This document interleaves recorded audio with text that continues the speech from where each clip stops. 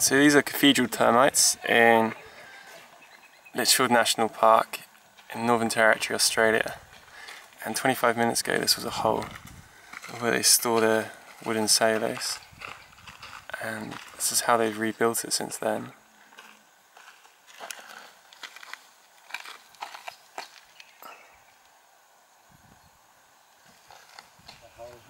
No, it's one that they plugged up.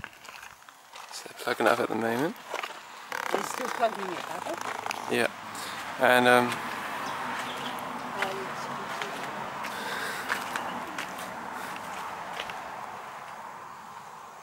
maybe 4.5 meters high.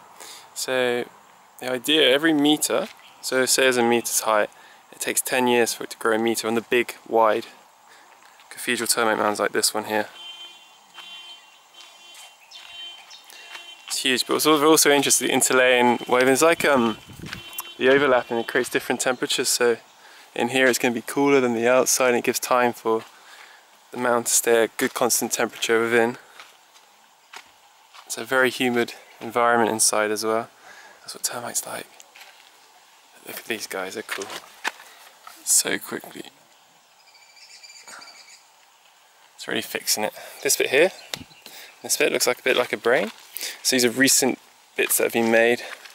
And they'll dry out, and over the wet seasons they'll wash off to a more smoother texture like this here.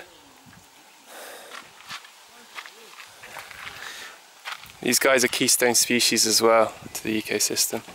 Very important.